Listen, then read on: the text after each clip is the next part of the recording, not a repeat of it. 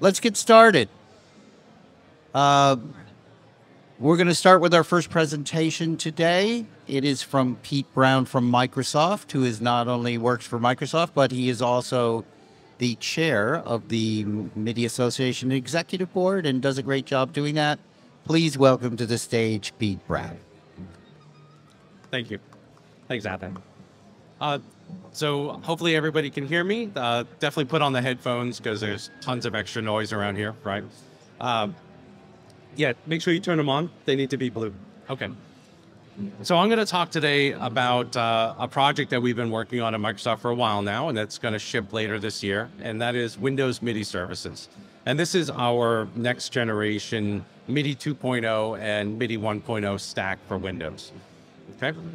So we had a number of different requests from customers, right? How many of you have ever tried to use the same MIDI port on Windows from two different applications at the same time, right? And it doesn't work, right?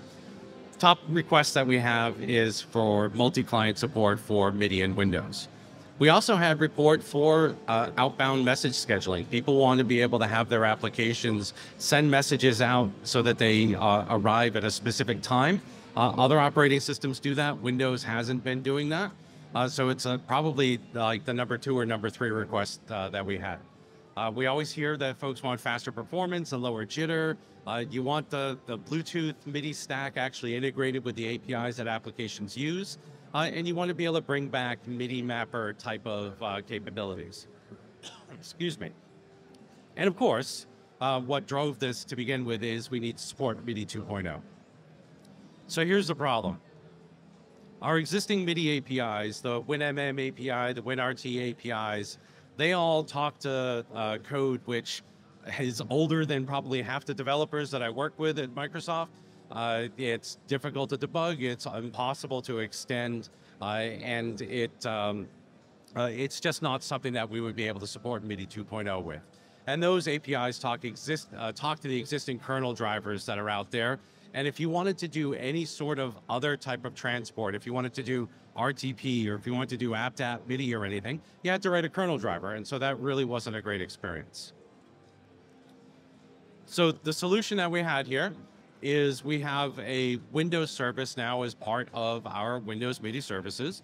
And we have our new MIDI 2.0 API, which talks to that Windows service. And having a Windows service in there gives us a lot of flexibility in terms of what we can accomplish and how we can extend this.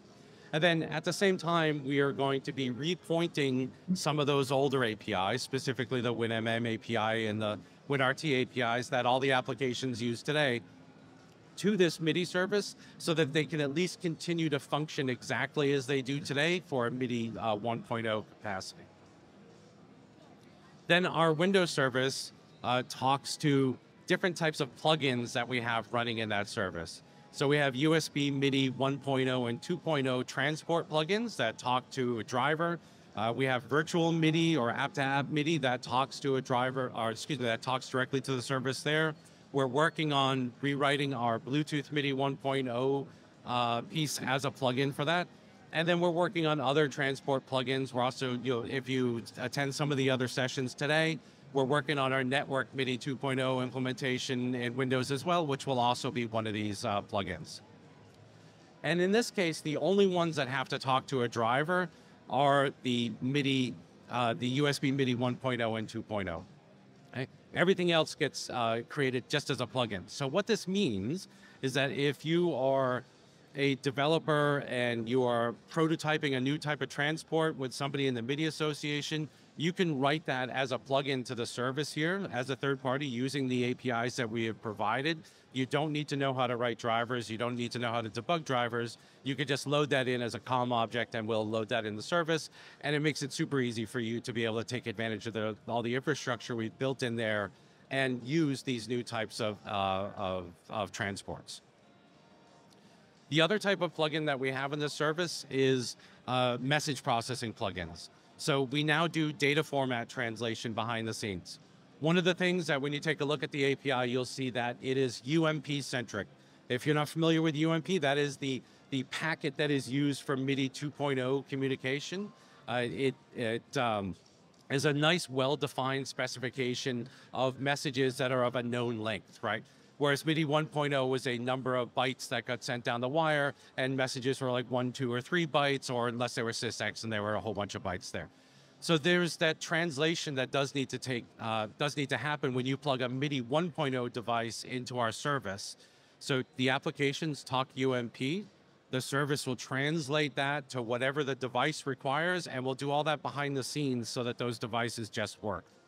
And in that way, we're trying to support as many of the existing devices and as many of the existing applications that work out there today.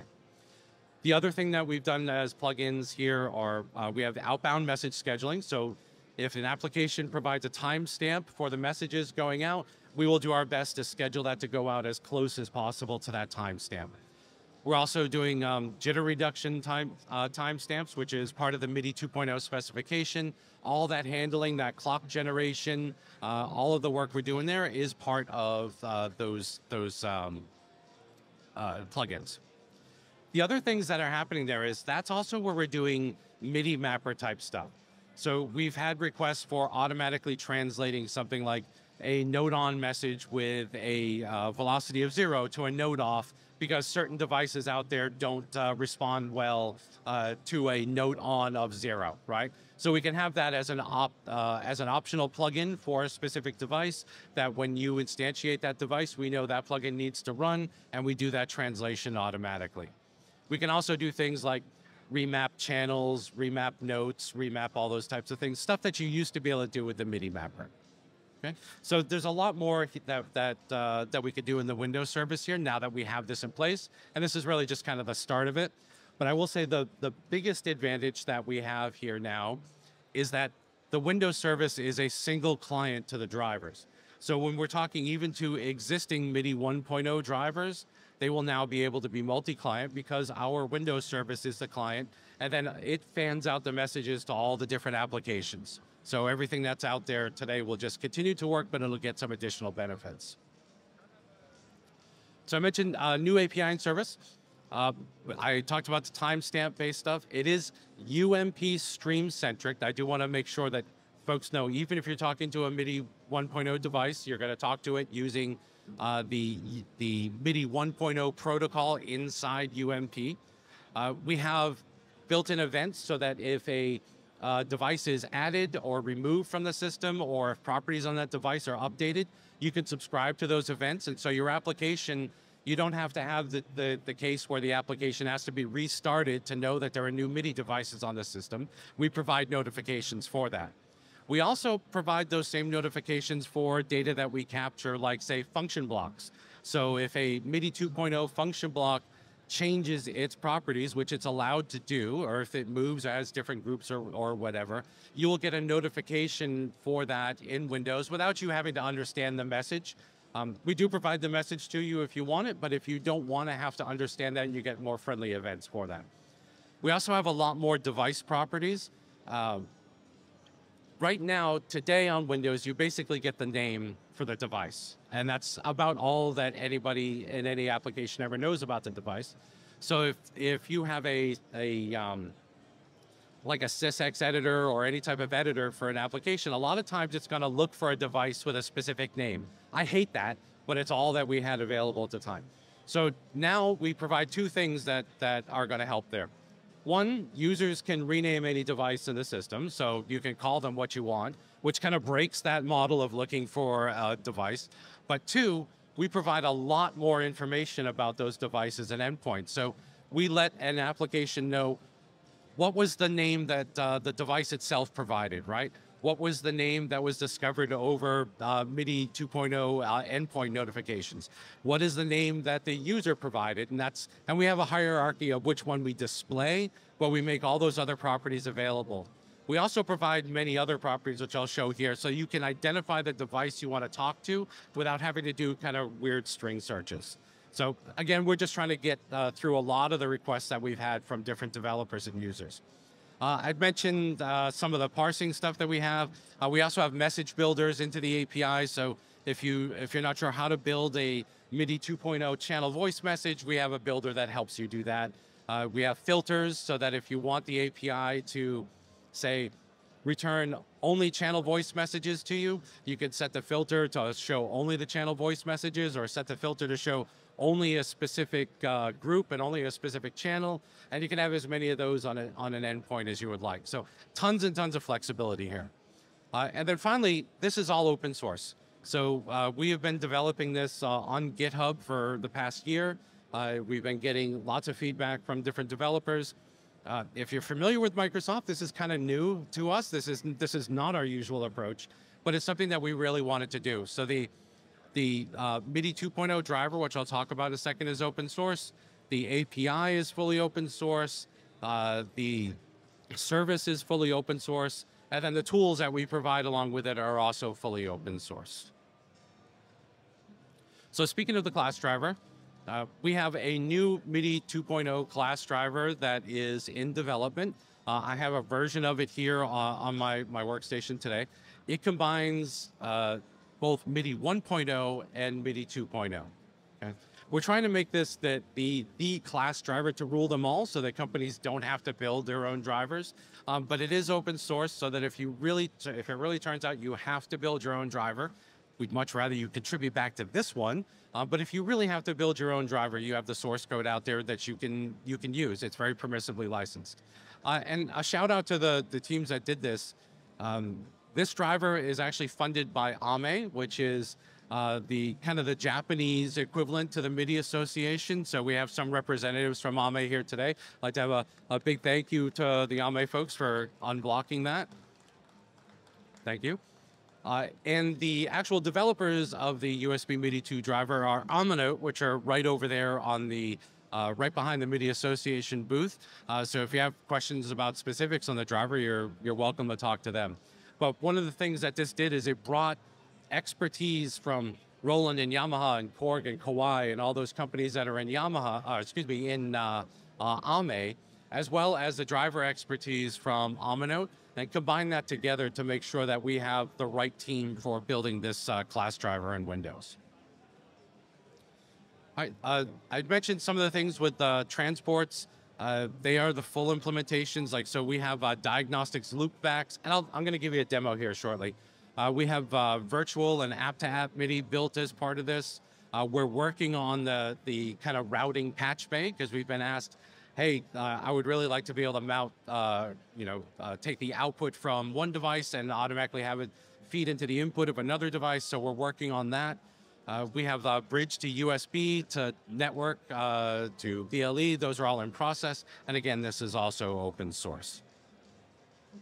I'd already talked about the message processing plugins, so I'm not going to go too much about that, except one thing I do want to mention is that we do metadata capture and processing. So if you're familiar with the MIDI 2.0 protocol, there are some steps for discovery when you plug the device in. So when you plug a USB device into Windows that is a MIDI 2 device, we go and we query that device. We say, hey, tell us about this endpoint. Give us your endpoint name. Give us all the information that you have about this endpoint. We get that information back. We cache that with all of our device properties in Windows. And then we say, all right, tell me about your function blocks. And we get all the function block information, and we cache that as well in Windows. So individual applications don't have to go and re-request this information all the time. We did it right when it was plugged in to Windows at that point. And then we capture updates as they come across the wire later. And I'll show you an example of that here. So let's look at some of the stuff we have here. Can you all see this okay? A little bit? Okay. So we have the MIDI services console, which comes with Windows MIDI services. And what I did here is I said, tell me about all the endpoints that we have connected up. And what we have, and sorry, my head doesn't make a very good window. Let me actually, oops. Let me make this a little bit bigger. There we go. So we have the different endpoints here. In this case, I've got the Roland A88 Mark II that's next to me. That is a UMP device. I have an app-to-app MIDI example in here, and then I also have this another app-to-app MIDI example in that. So that's just listing all the devices. If I want to monitor a device, I can say MIDI endpoint monitor, right? And I could pick the A88 MK2, and then I could see all the notes and stuff that are coming through on that. All right, so if you're familiar with the protocol here, these are telling you that these are MIDI 2 channel voice messages, which are 232-bit words, and it's coming in on group 1, and it's the last couple of bytes of that are index and velocity and a bunch of other information, right? So we have that. I can also get a lot of other information from this console tool. This console tool is just using the API as we provide it to applications. So everything that we're doing here can also be done from an application. So I could say MIDI endpoint properties. And I pick that Mark II again. And you can see here is the device. And I'll show you again. So we see this is named the A88 Mark II. Again, I could rename this myself. We have some information, some internal information. We have user-supplied information. You can provide for each device on the system, or each endpoint on the system, I should say. You can provide your own name, like I said. You can also provide a description that we provide to applications so they can show you, hey, this is my cool bass synth that I use for patches X, Y, and Z. And that information is stored with the rest of the properties that we have here, so that and provides all those applications. You can also provide a small image and a large image. We have discovered information here. We know that this is a MIDI 2.0 device, and it's not currently sending or receiving JR timestamps, which is fine. And we know it's multi-client, and it supports both MIDI 1.0 and MIDI 2.0 protocol. And then we have the captured function blocks, and these are the things that were discovered when we first connected the device. So the first function block we have here is keyboard control, and then we have exterior out and external out and external in. And we can see that that first one is a UMP MIDI 2.0 function block bidirectional, and we can see that the second and third ones, which will be the DIN ports on the back here, are MIDI 1.0 jacks that they want some restricted bandwidth so that they adhere to the MIDI 1.0 specification. And again, that's all information that was discovered through the MIDI 2.0 protocol and made available to applications. Okay, so let's go back. So I'm still monitoring this keyboard here, so you can still see that notes are coming through. And rather than just show you a simple example through our console, I thought I would show you one of the partner applications that we have here. So you all familiar with this app? May have heard of it once or twice. All right, so we have a in development prototype here of Cubase, which is using MIDI 2.0. They've actually done all the MIDI 2.0 work previously because Apple has supported MIDI 2.0 in their operating system for a couple of years now. We're a little bit further behind. So they've been able to have all the basics of MIDI 2.0 support, like high resolution and all the other stuff there built into Cubase for some time. And what they've done here is they've now plumbed this into our MIDI 2.0 API. So if I look at this channel I have here, I see it's going to the A88 Mark II. Now, before I hit record on this, there are many, many, many preview, pre-release, not finished pieces here. So I'm going to give myself just a little caveat in case this doesn't record through, but let's hope that works. So I'm going to hit record on this. Oh, and there we go. So you see the notes that are coming through here. Beautiful. Always good when that works. Now, if I want to look at those notes, like how do I know that there's anything special that this is a MIDI 2.0 device? So if I go back and look at some of the notes here, like this one, I can see the velocity. You can tell I'm not a piano player because on a scale of 1 to 100 here, I'm only hitting a 42 for how hard I'm hammering these keys. But you can see that the velocity for this is 42.175, right? In MIDI 1.0, you were stuck with 0 to 127.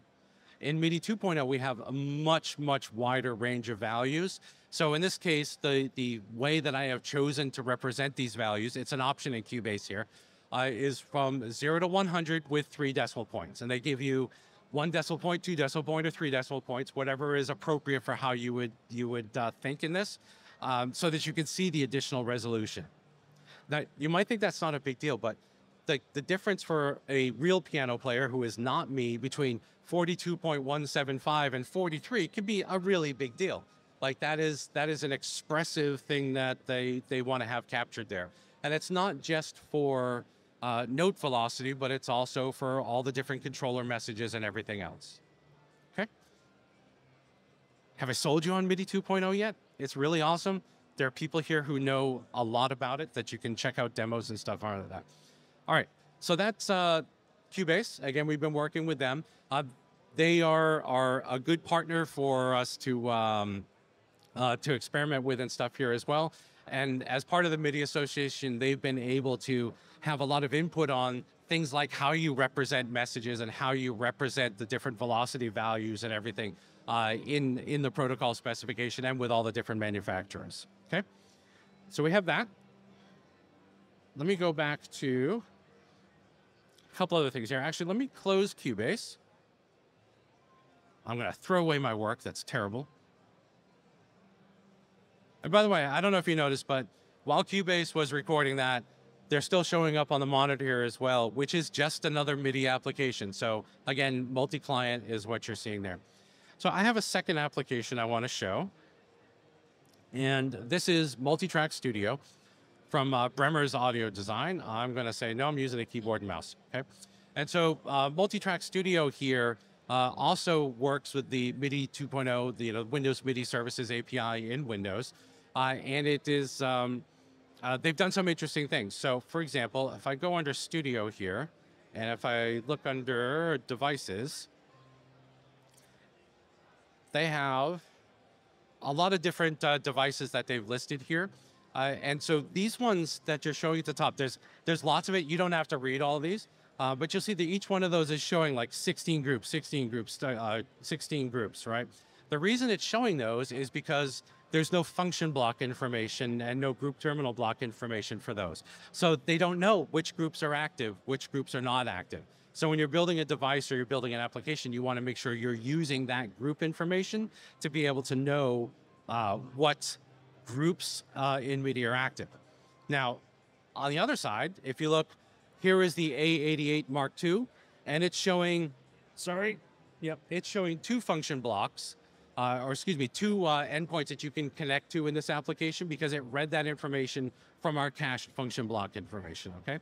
So they're able to show that. The other thing that you'll see here is, see these diagnostic loopbacks? This is something that we've built into Windows MIDI services from the beginning. So even if you don't have a MIDI 2.0 device today, you can start developing by using these loopbacks where just you talk to loopback A and it comes in on loopback B, and you can monitor the stuff in the monitors or between two different applications or however you want to do that. All right, so let me close that part for a second. One thing that I haven't done here that I want to do is I have an app-to-app MIDI sample, okay? So this is an example application that I've put together. Super simple. I'm just going to run it right from Visual Studio. And you see here, it's just a typical pad controller, okay? And this is app-to-app MIDI. And what happened here is you saw before there was an endpoint called pad controller. That was for this application to talk to. And I've talked to the Multitrack Studio folks. They know that they won't normally show those types of endpoints to users. But what happens is when the application that owns that endpoint starts up, we go and we talk to that application, we get its function blocks, we get everything else about it, and then we set up another endpoint that's visible to all the other applications out there for them to be able to talk to. Because when you do an app-to-app MIDI, you have to have some sort of like a loopback process for that. But we've dynamically spun up this second endpoint that we will then be able to see inside Keel's application. But before that, I want to do one other thing. I mentioned that we do discovery for some of these applications, or excuse me, some of these endpoints. I'm going to do endpoint properties. And you see this one here, pad controller. It's all the way down. I'm not going to zoom in on that for a second. If we look at this pad controller, you see right now, there are no function blocks. And that's just because for the build that I've put out here for today, I'm not discovering function blocks for app-to-app MIDI. But what I can do is I can force it to discover them. So I could say MIDI endpoint, and sorry, that's like way down at the bottom of the screen. No. MIDI endpoint request, endpoint metadata / all. Sorry, and I'm going to do the pad controller. So I've done that. And then I can also ask for function blocks. / all. I'm sorry, my head makes a better door than a window, I know. Do that. All right, and now if I go and get the properties for this again, you will see if all worked well, please work. Maybe it didn't work. Nope, okay, actually didn't work. I knew something would fail up here on screen. It does, actually, you know what's interesting is I do see the function block count. So let me try it one more time on function blocks. Input function blocks all. Pad controller. And then let me see one more time. We're gonna have bugs. Yeah, okay. So for some reason my function block didn't come through. That's okay on stage here. It worked the other day, just trust me on that. What I want to show you before I actually use that in the application is how I set that up. And inside the code that I have here that uses this, that creates this, pad controller, is I have programmatically added function blocks to that just by adding them to the device information when I set up the device. So you as a developer, you don't need to know what are all the different function block messages, what are all the different endpoint notification messages. You're dealing with strong types that you just pass up, and then we take that information and create the appropriate messages for you. And so when you have this device set up, anytime we get a function block request, it'll automatically reply to that and provide the function blocks that you've provided. And if you want to update those, you just update those in your view of that, and we will automatically send those out as notifications. Okay? So let me not escape from this yet. But what I do want to show is if we go back to Keel's application. Now the function block thing wasn't working, so we'll see how well this works. But if I go into Studio Devices, if I go to not that pad controller, but if I go, here we go, pad controller, hit OK. I'm going to add a track, say MIDI track 1. And I'm going to expand that. Then I'm going to arm this to record. And we'll see if this records. And in fact, it may not.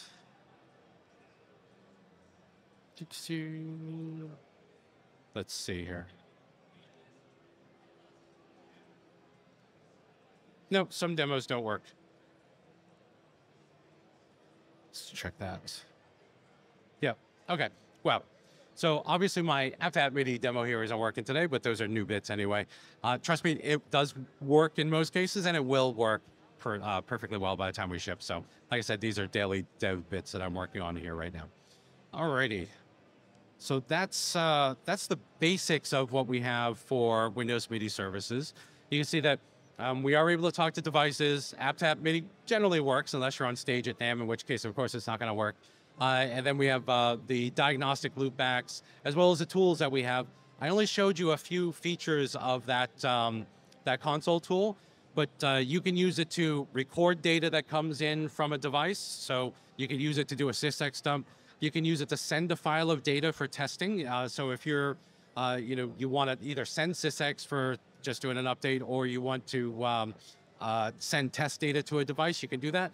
Friends at Yamaha and Roland have been doing that and submitting all the bugs to me. Thank you, folks, for doing that. We also have the ability to monitor endpoints as they come and go. So if you want to just set up a window and you want to test plugging and unplugging a device and see when it appears and see what kind of events you get, we have a way to do that. Bunch of other stuff. You can also send individual messages and send them out as quickly as possible, or send them out with a delay, or test the scheduling, a bunch of other stuff. So tons and tons of features in there, both for developers, but also for power users. So if you're looking in the future to automate, say, sending certain messages over to a specific synthesizer for performance, and you want to put that in a script, you can script this stuff out and be able to use it that way. So the developer previews are available on GitHub for any developer. We're up to developer preview 4. Like I said, we have a lot of partners that have been working with us on that. If you're a developer, try this out. Even if you don't have a MIDI 2.0 device, go to this link, try it out, use the loopback endpoints. That's what they're there for, so that you can start coding your API against it. And report bugs. Like we're absolutely interested in anything that you see which doesn't work the way that you would expect it to work. This is a great opportunity right now for us to be able to address those. As far as customer releases go, so I want to say we need to finish testing first. Like we need to finish development and finish testing. So we don't have a specific date, down to the day of when we're going to develop or deliver this. It's going to be later this year, and that date's going to be driven by when we feel and when our partners feel that this is stable and appropriate for end users to use, and that's when we're going to release it. And with that, I'd just like to say thank you, and please visit the repo and join us on our Discord server.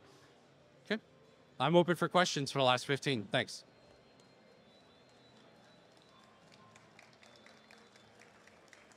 Yeah. Oh. There we go. Anybody have a question for Pete? Yep. What is the state of interoperability with software controllers on, say, devices from our friends in Cupertino or on Android devices? How do these operate? How do these communicate with MIDI 2.0 in Windows? So let me throw one thing out there, and then it sounds like Athen has some ideas. So I don't speak for any other operating system, but there is, and which you can join later today, a network protocol, which is the way I would recommend it. As far as Windows goes, is if the device shows up as a USB MIDI 2 class device, then we'll recognize it as stuff. I don't know, do the Android devices show up that way? No, so we would, most likely it would be network interop for that, which that specification is very close to being finished. And we had a prototype of it on Windows last year, so that we will have that as well.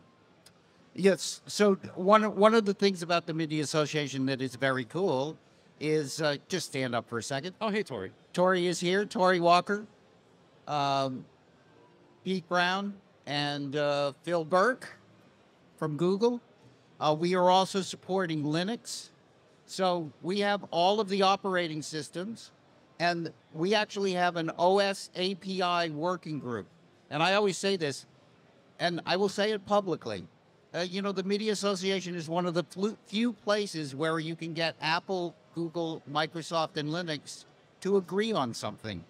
And so we're very proud of that, and we're very proud of the great team that we have. MIDI is all about collaboration, and so we work with AME, which is the Japanese organization. They're actually paying for the Windows driver to be built. We all put down our competitive nature, and then we work together to make it easier for artists and musicians to create really cool things with MIDI. So, yeah, that's it. Other questions? Yeah, sure. Hey, Pete, thanks. I'm very excited to see this. Question for me, that the spec is obviously huge. What's still to come? Is anything not going to be in the box when you ship in the box? Or do you think you're really going to have all the big pieces? So it's a good question. So there are some things. So first of all, there are two different versions. There's an older version and a newer version of the CI specs and the UMP specs. Actually, there's 3 of CI, I think, if I remember. So we support the latest UMP 1.1 specification. I believe that. Well, that's the number we report, right? So is that specification, is it number 1.2 or 1.1? Oh, it's 1.1. Anyway, we support the latest UMP specification, so that's all good. What we don't have inside Windows is the earlier MIDI CI discovery and protocol negotiation, and we're not going to implement that because it's not recommended anymore. And just given the date at which we're implementing it, it doesn't make sense. We also don't currently have any helpers for MIDI CI.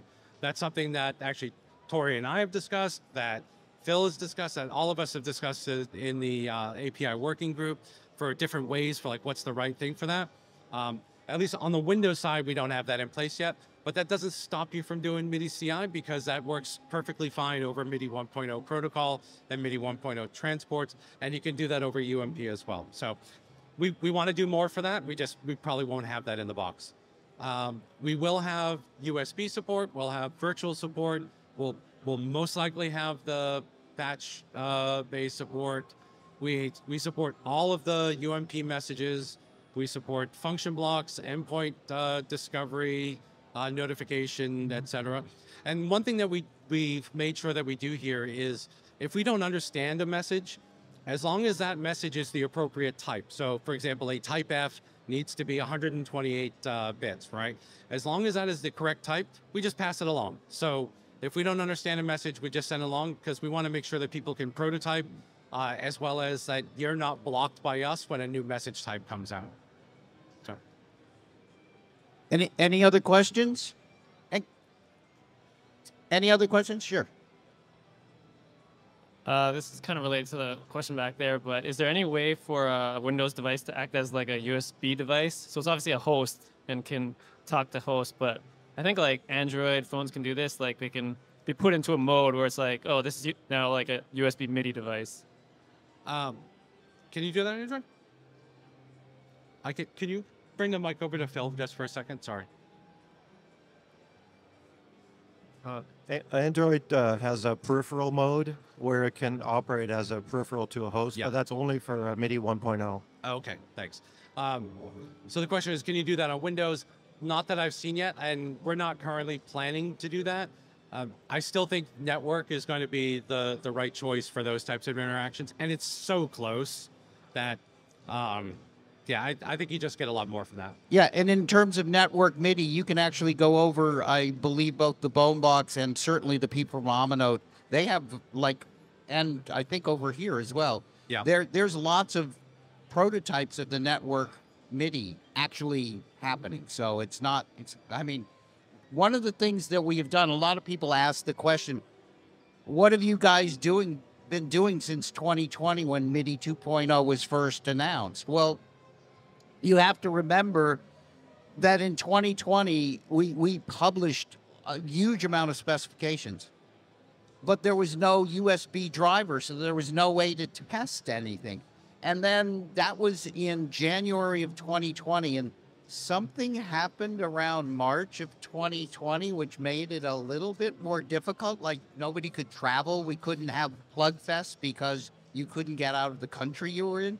But what we have been doing for the past 3 years is we have been prototyping all of the MIDI 2.0 things. We did a major update in June, and because of that, you know, that is why we're at the point where actually using that keyboard that's on stage with Pete, there is a working demonstration of the piano profile.